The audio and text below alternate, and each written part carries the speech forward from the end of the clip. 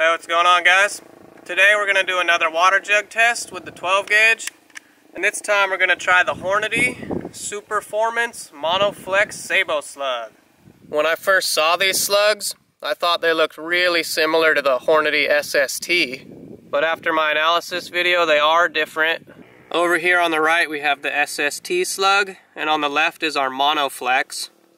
They both weigh 300 grains. Although the SST is 50 caliber and the Monoflex is 55 caliber. And of course the Monoflex is a copper solid while the SST has a lead core. And also, don't mind my voice, I've been sick for the last few days, so it's kind of off today. So the Monoflex is definitely not the same as the SST. And as usual, we'll be shooting from about 15 yards away.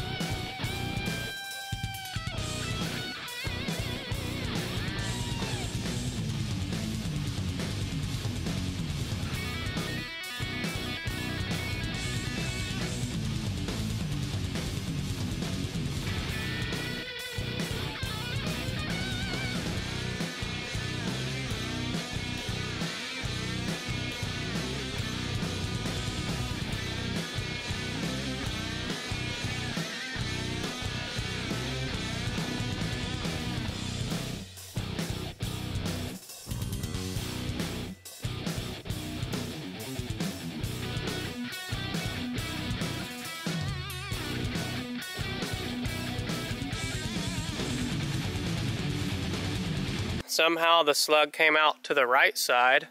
Usually they come out to the left side because my sights are really off. I have to aim like 2 inches, maybe 3 inches to the right of a jug to hit dead center. So I tried that this time and it came out the right side of the jugs. Here's jug number 1. Looks like we hit right here on the right edge. So I was aiming probably around here. I really need to get those sights fixed. This is messing up all my tests.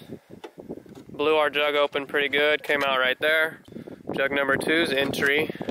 That's pretty cool looking. Came out right there. And it seems like it was veering off more to the right because our entry on 1 and 2 was like here. Now it's all the way over here. And it just cut open the side of jug 3 and we lost the slug. Well, that really sucks. I gotta get those sights fixed, so I quit messing up my tests. But we're gonna try that one more time. I have to catch that slug.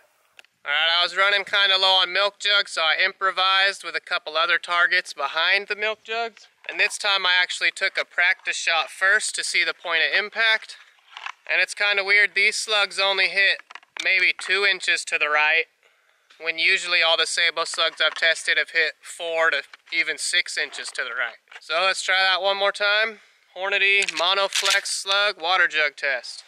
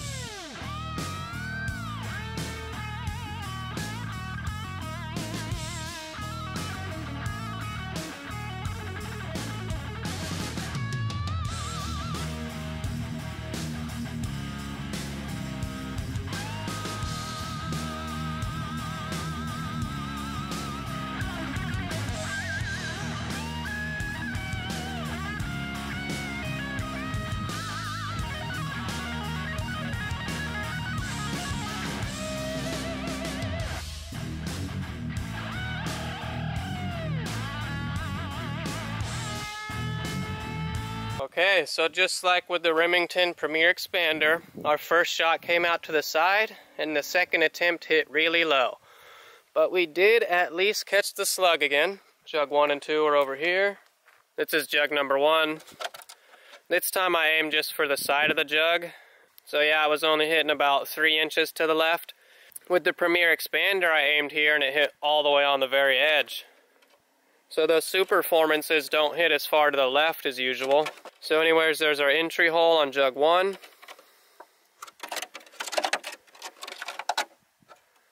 And that must be our exit right there. It's as labeled as 4, but it's actually jug 2.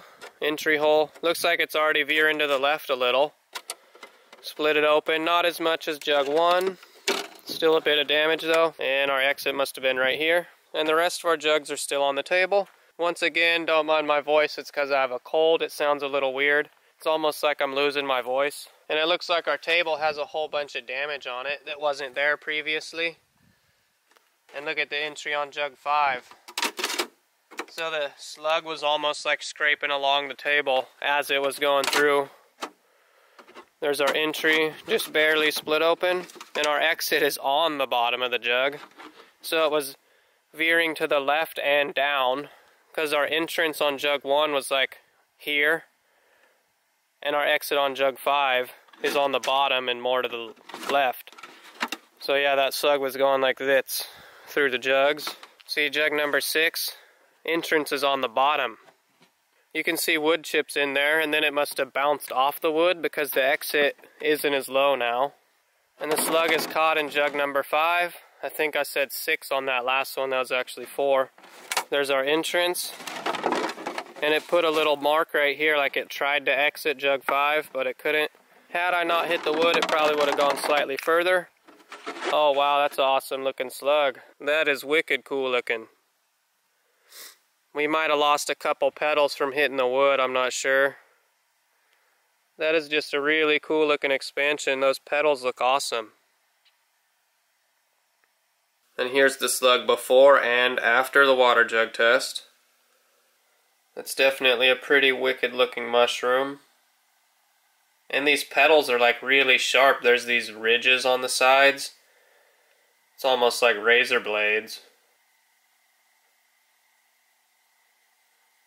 See right here on the sides of those petals, these notches come up that are super sharp. And there's also a giant hollow cavity. So it's like a giant hollow point too. Our slug was originally 55 caliber or 0.55 inches in diameter with a length of 0.933 inches. And I'm not going to measure where the petals broke off because that's probably from hitting the wood. So over here where we're not missing petals, we're getting 0.833 inches or 83 caliber. And it now has a length of 0.572 inches. And the original weight, 300.7 grains. And after the water jug test, losing the red plastic tip and 2 petals on the side here, we still have a weight of 286.9 grains. Well, that's it for the Hornady Super Performance Monoflex Sabot Slug water jug test. Unfortunately, we had kind of bad results both attempts. Our first time it came out the side, and our second time it hit too low. Had I not hit so low, I'm sure it would have gone through at least 1 more jug. It stopped in 5 after bouncing off the wood. I'm sure it would have made it at least into jug number 6, possibly all the way into jug 7, but it wouldn't have gone further than that. I'm quite sure of that. But anyways, if you guys like this video, make sure to give it a thumbs up and subscribe to my channel. And if you want, check out my Facebook page. I post short little shooting clips that you guys might enjoy. And if there's any other kind of tests you guys want to see, just make sure to let me know. And as always, thanks for watching.